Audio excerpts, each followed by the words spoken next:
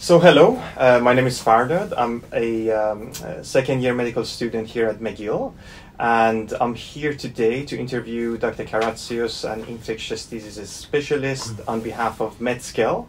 So Medskl.com, that's for an online platform for the medical community to learn and thrive. So here we have Dr. Karatsios. Why don't you introduce yourself, please? Good morning. My name is Dr. Christos Karatsios. I'm a pediatric infectious diseases specialist at the Montreal Children's Hospital, the McGill University Health Care Center, or the Glen site as we call it here in Montreal. So, since you're an infectious diseases specialist, why? What's so special about infectious diseases?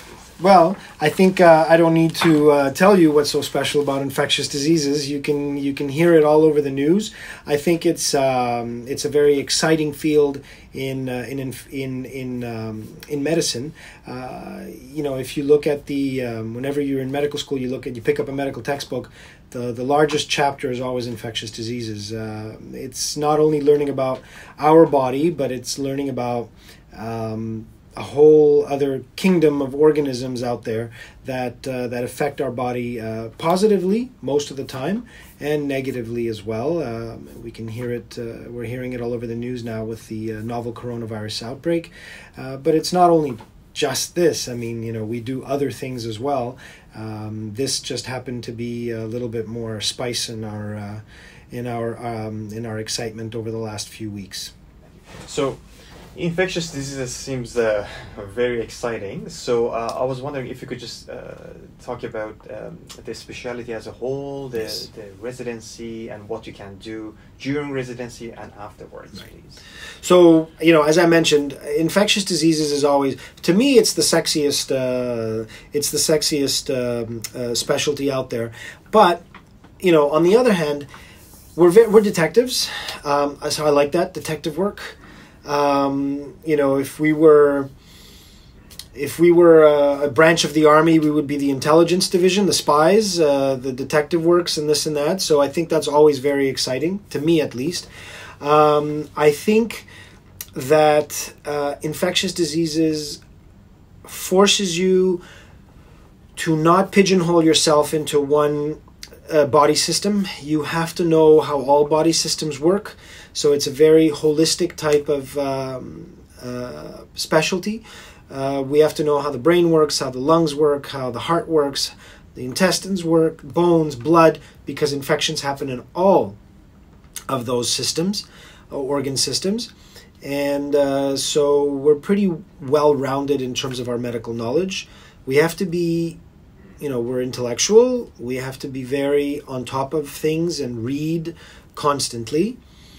So it's very rewarding because we also do see, if we do our job right and we have control over, and we have the right type of pathogen, then the patient gets better.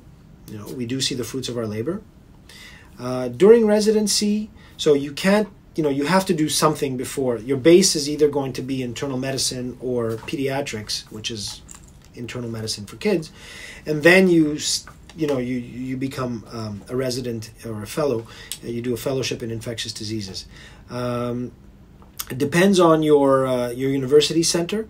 Here in Quebec, we have microbiology and infectious diseases, not just infectious diseases.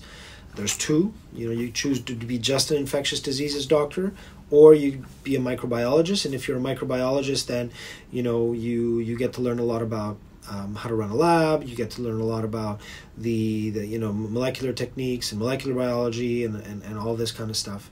And the residency is different. You have less chances for electives when you are in the micro program versus in the infectious diseases program. The micro program is 3 years. The infectious diseases program is 2 years. I myself started off in the micro program, but I didn't like the fact that I didn't have a lot of electives and I wanted to do more HIV, pediatric HIV care. So I actually flipped over midway into the infectious diseases program. And so, call is from home all the time. You rarely go in, but of course, when you have outbreaks like this, then you have to be ready to go in. You have to be vigilant. and you have to read a lot. There's a lot to memorize, a lot to remember, but it's rewarding, and the lifestyle is good. As I said, call is from home. You can handle most things by the phone, and you rarely get woken up at night. If you do, it's because somebody really has a question, a very serious question, and might take you half an hour to figure it out. But that's it is what it is, right? We're doctors. Okay, that's great. Thank you. And did you do your residency here in Montreal and medical school here as well? Or? Yeah. So I did undergrad microbiology and immunology here in Montreal, and then I went on to get into medical school. I did my residency here, my fellowship here, but I did a research fellowship in HIV, pediatric HIV in Miami. Okay. Then I came back, and here I am right now. Okay, wonderful. Yeah. Thank you. And is there anything else you would like to share with the medical community across Canada? Is it just medical residents that are listening, medical doctors, or medical students, or anyone? All of them. All of them. Wash your hands, don't touch your face, especially right now, and be vigilant. And for medical students out there and for residents who are looking at career options, do what you love, pursue what you love. Eventually, we are capped at certain places. We don't need enough. We don't need infectious diseases doctors here. We don't need cardiologists there. We don't need nephrologists here. Do what you love. Eventually, you will fit in the place where you want to be, whether it's in your city or another city, or your hospital or another hospital. Do what you want to do. Of course, if there are no jobs in a certain specialty, you might want to think of doing what you really, really like and not love, but don't base your final decisions in life on whether or not there's an opening in this hospital or in this city for a certain job. Moving laterally afterwards is easier than having to go back and do fellowship or residency once positions do open up. Perfect, thank you. And speaking of going back, if you could go back to medical school or residency, is there any one tip that you would give yourself? Or myself, I would do the same as I'm doing now. However, probably there are some times during medical school where I could have been less stressed about final exams and learn how to pace myself in terms of studying, because there are many times where you would study 2-3 days before the final exam, and that was stressful.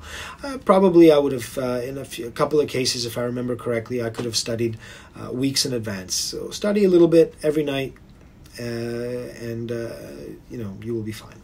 Perfect. Dr. Karatsios, thank you very much for your time. It's highly appreciated. Thank you. Thank you very much.